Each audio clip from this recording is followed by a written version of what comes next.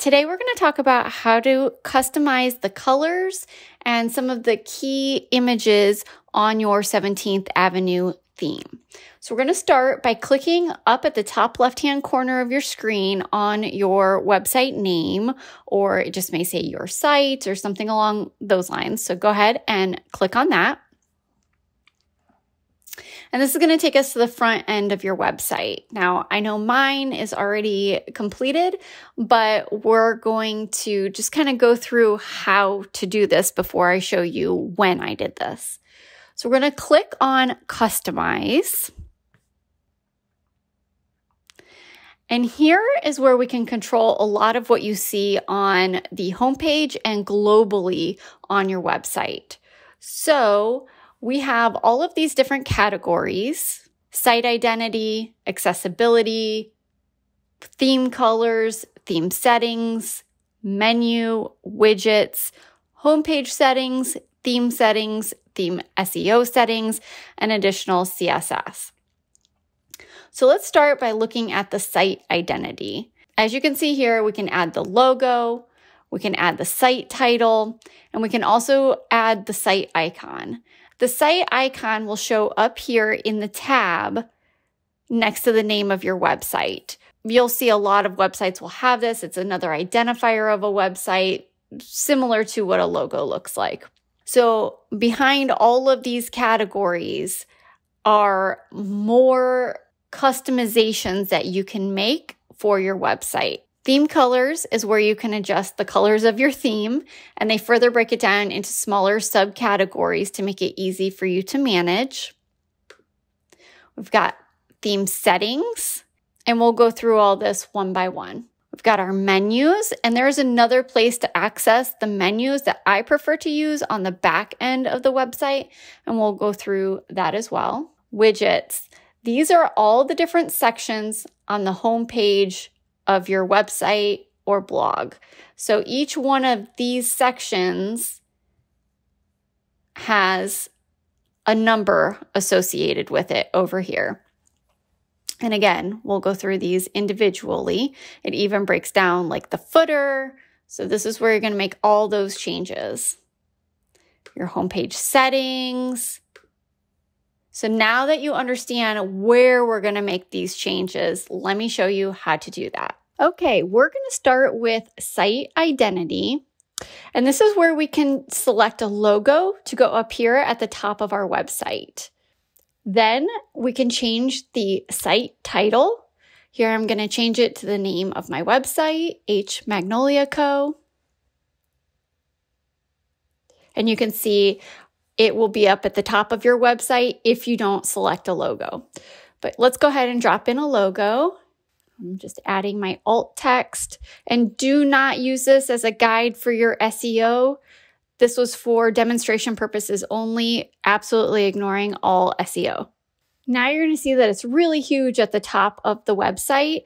Sometimes this is a little glitchy. You've got to change something else in order for it to accept your changes. So just by dropping the logo width size, it changed it, but I can turn that back up to 300, which I will do later.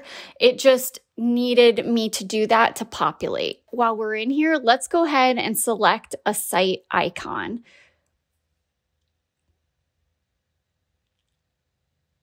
So I'm just going to go ahead and use this little logo that I have. And as you can see, it went ahead and added my site icon, which will show up in the tab to help identify what website people are on. Again, don't forget to hit publish to save your changes. And as you can see here, I'm going to go ahead and change that logo width back up to 300, and it's not going to affect the size in the header. And we're hitting publish to save our changes. Next up, let's work on our theme colors by clicking on Clover Theme Colors. We're going to click on header and navigation, and we can adjust the colors for all of the headers and navigation throughout the website here. I'm just going to go ahead and drop in my hex code.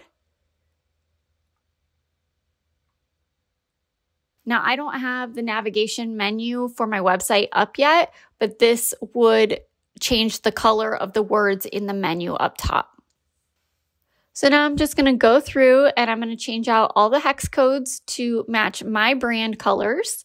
I highly suggest if you don't have a branding kit that you make one. It doesn't have to be extravagant. It just needs to be easy to access and see so that you can go ahead and copy your hex codes right in when you need them. That'll make the process much quicker. All right, I'm going to speed this up and I'll be back to teach you some more.